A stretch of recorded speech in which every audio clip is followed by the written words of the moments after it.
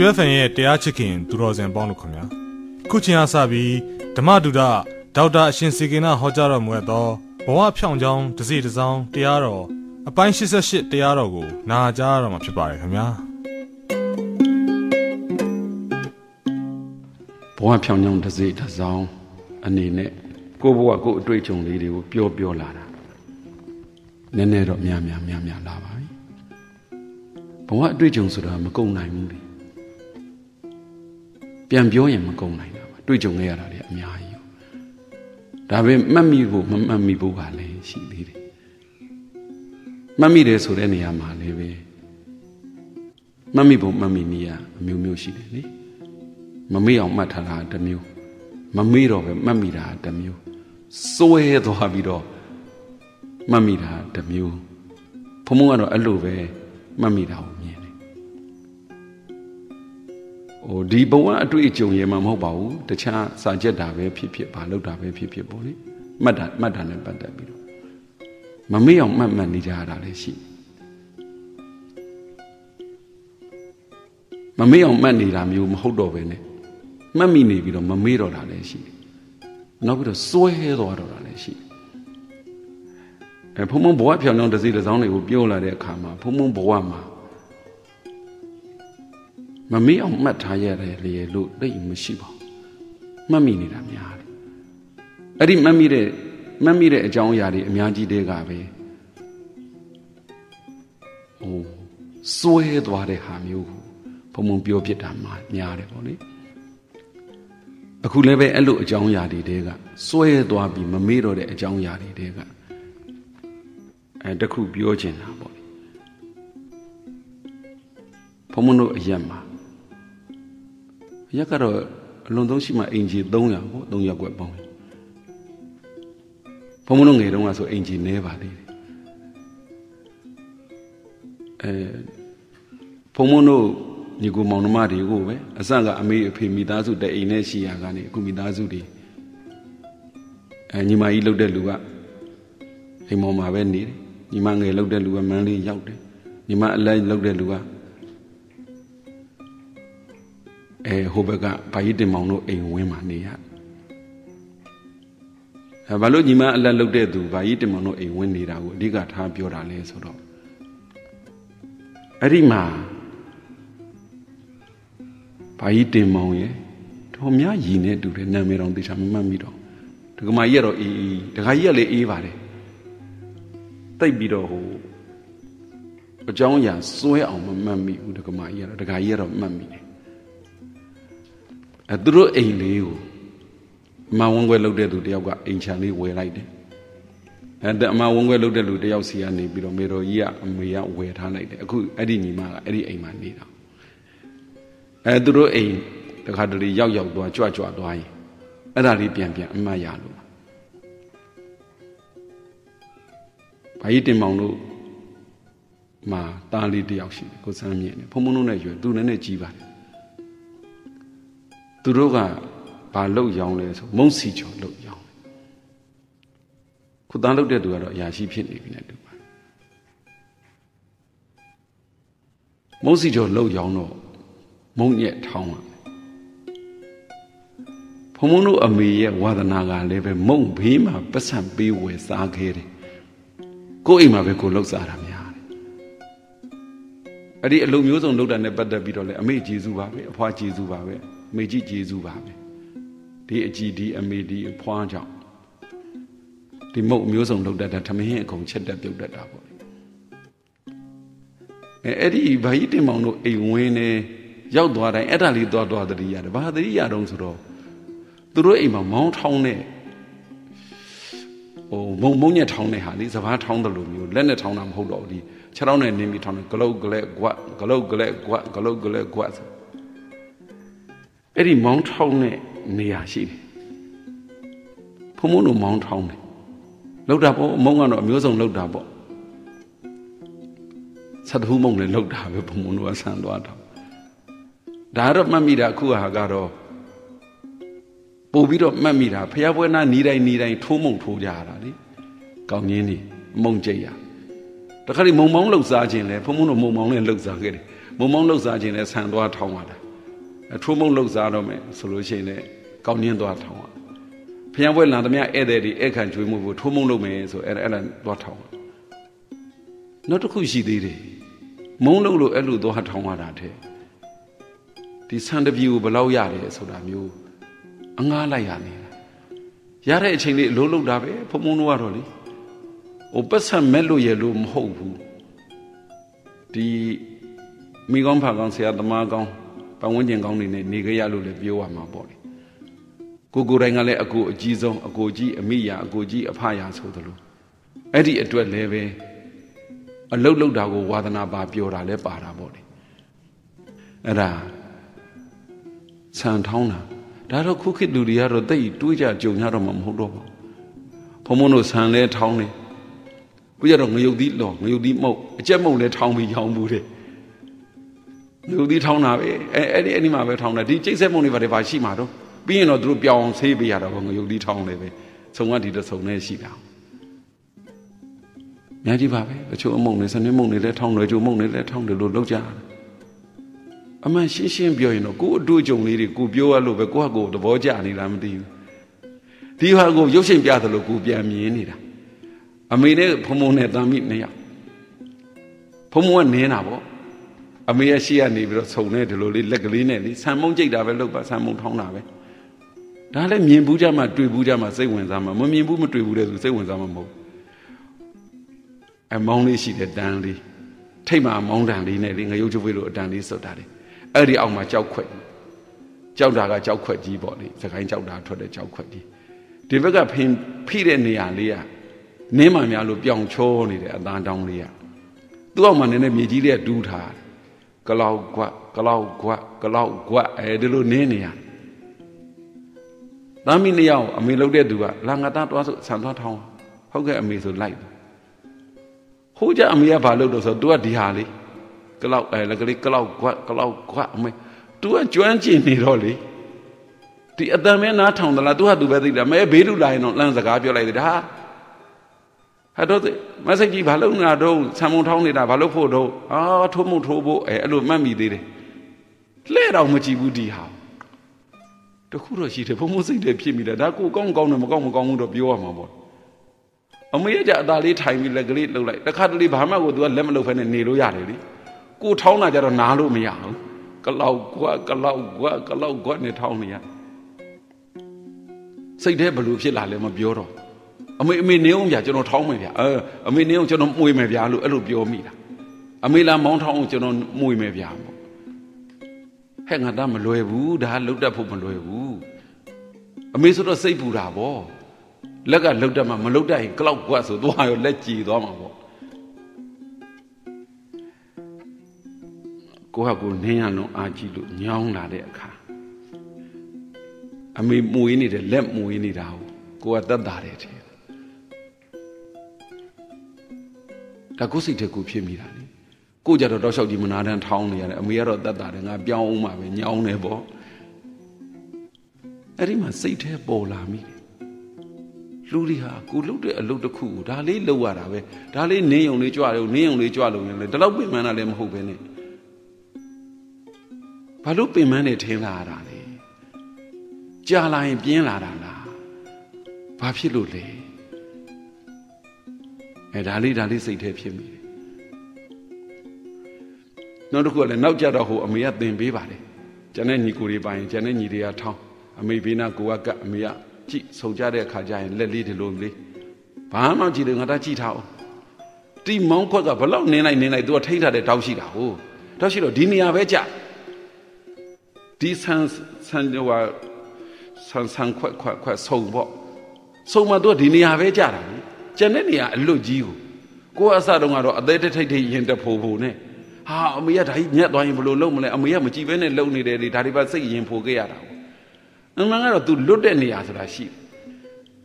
ဒီဂျပွေးကြီးကြတဲ့နေရာလက်သွားချလို့ကတော့ဂျပွေးကမျက်စိပြပါတာမှမဟုတ်တာဆော်ထဲလိုက်မှာပေါ့ဒါပေမဲ့ तू မှလွတ်တဲ့နေရာရှိတယ်လွတ်တဲ့နေရာပြောရင်ဂျပွေးရဲ့အဲ့ဒီဆုံ area ရဲ့ဆိုရင်နှစ်ဆလောက်လွတ်ပါသေးတယ်ဘေးမှာ၄လက်မ၅လက်မလောက်ကိုကောင်းကောင်းလွတ်တယ်တွေ့ဘူးကြမှာပါအဲ့ဒါအမေကသင်ပေးတယ်ငါဒါဒီမှာကြည့်အောင်ဘာမှမလုပ်နဲ့လက်မနိုင်နဲ့ကြည့်တာဟော ဒီကဒါပဲကြတာသူထဲတာကိုကသွားလက်မနိုင်နဲ့လက်နိုင်လိုက်တာနဲ့လက်ကြည့်မှသာလွတ်တာနေလွတ်တာနေအိုးအဲ့ဒီမှာလေဘာလို့ဒါဒီပြန်ပြောနိုင်တာတော့မမေ့အောင်မှတ်ထားလို့လားမှတ်မိတာလားစွဲသွားတာလားစွဲသွားတာသူကိစ္စသူလုံမောင်းကြီးကတဝုံဝုံသူဟာသူကြာနေတဲ့ထဲကိုသူကိစ္စသူလုံထက်တဲ့ကိုလက်ဝင်ရှုကိုကြည်သွားမှာပေါ့ကိုလွတ်နေလို့ရတာဒီအများကြီးပဲအဲ့ဒါလေးနည်းနည်းသဘောပေါက်ခဲ့တာဖုံဖုံလေးအလကားနေရင်သူများမောင်းထောင်းတဲ့ထဲကိုလက်ဝင်ပြီးမချဘူးပြီးမှလွတ်နေရတယ်အများကြီးပဲရှင်ဖျက်ဝင်မပါခြင်းလားဆိုပါခြင်းမအောင်ဘာလို့ကိုလက်ကြီးချလို့ကိုမောင်းကကြည်သွားမှလည်းမဟုတ်ဘူးလက်ပဲကြည်မှလေအကျိုးမရှိတဲ့အလုပ်တစ်ခုဖြစ်မှသိရသားနဲ့တော့သူများလုပ်နေတဲ့အလုပ်ထဲကိုလက်ကတော့ဝင်မပါအဲ့ဒါစွဲခဲ့တာအဲ့ဒီအတိလေးပေါ်ခဲ့တော့စွဲတာပေါ့မမေ့အောင်လှုပ်ထားတာကသတိမဖြစ်ဖြစ်အောင်လှုပ်နေရတာမှတ်မိအောင်လှုပ်နေရတာနောက်မှတ်မိသွားတာကဒါသတိလေးရှိတာတကယ်အသိဉာဏ်လေးများရှိသွားရင်ကြည်စမ်းဒီဆံမောင်းထောင်းတဲ့တရားမှာအမေသင်ပေးတာကိုကြည်ငါတော့ဒီထက်လက်သွားမထက်နဲ့ तू ကြာနေတာပဲနော်ဘသူထောင်းထောင်းဒါရက်ဒီလိုကြာနေမှာဘသူထောင်းထောင်းဒါရက်ဒီလိုကြာနေမှာအဲ့ဒီထက်ငါတော့လက်သာမထက်နဲ့ဟောဒီမှာဘေးမှာအကျယ်ကြီးကြည့်အခုအခါကြီးကြီးကျယ်ကျယ်ပြောရင်တော့လောကကြီးမှာဂျားညက်တဲ့နေရာဂျားညက်မဲ့နေရာကိုယ့်ကိုနှိုက်ချင်လို့နှိုက်ကြတာပဲလက်ကြည့်အောင်နှိုက်ချင်လို့နှိုက်ကြတာပဲလွတ်တဲ့နေရာအကျယ်ကြီးပဲကိုယ့်ကိုလွတ်တဲ့နေရာမှာလှုပ်ပါလားနောက်ပြီးတော့ဒီကြားတဲ့ကိုလက်ထဲလိုက်လို့ဟာဆံမုတ်တစ်ခါတည်းညက်ကြည်သွားမယ်ဆိုအမလီလက်ချောင်းတစ်ချောင်းလောက်ကြည်ပါဖြစ်တယ်ပင်မစရာမလိုကြံ့တာတွေကြည်အဲ့လိုလည်းဘာမှမဆိုင်တာအဲ့ဒီအတီလေးကြောင့်ဖုံဖုံကစိုးရဲလာတာမမေ့တာနောက်တစ်ခုအမေကသင်ပေးပြန်တယ်ငါသားဒီမှာကြည့်ဒီလိုထောင်းရင်နဲ့ဆံမုတ်တွေကထောင်းနဲ့ဘေးတက်လာတာလေငရုတ်သီးထောင်းတာဆိုသိပါတယ်နောက်ငရုတ်သီးထောင်းတာလည်းသင်ပေးသေးတယ်အမေကအဲ့ဒါလည်းကြောင့်ကြုံရင်ပြောဒီမှာတက်လာတာဆံမုတ်တွေကဘေးတက်လာတော့မှတွားသူကြည့်ကိုမတွန်းလည်းပဲတွားသူအသာလေးပြန်ကြတယ်ကိုကမြန်ကြပြီးညီစီခြင်းတို့ဒါလက်ကလေးနဲ့အသာလေးတွန်းနေရအော်အဲ့ဒီကြတော့မှအမေကျွမ်းကျင်သွားတယ်ဆိုတာဒါကိုငါမောင်းထောင်းရင်းနဲ့မောင်းနေရင်းနဲ့အမေကဆုံနဲ့လက်နဲ့ရင်းနဲ့စကားပြောနိုင်တာအမေကဒါသိနေတာပဲ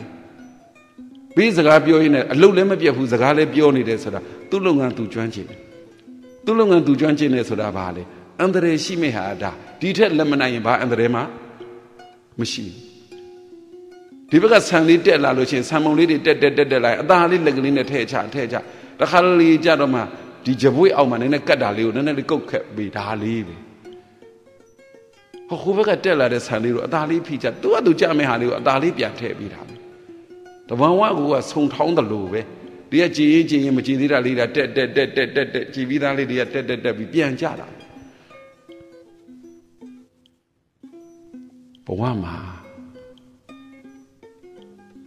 ဘာတွေကိုမမှတ်မိတာလဲဘာတွေကိုမှတ်မိတာလဲဘာတွေကိုမှတ်မိအောင်လုပ်နေရမှာလဲဘာတွေကိုမမေ့အောင်လုပ်ရတာလဲဘာတွေကိုစွဲသွားတာလဲအသိဉာဏ်ရှိလာရင်မေ့တယ်ဆိုတာမရှိတော့ဒီအကြောင်းအရာနဲ့ပတ်သက်ပြီးတော့အသိဉာဏ်လေးတစ်ခုရထားရင်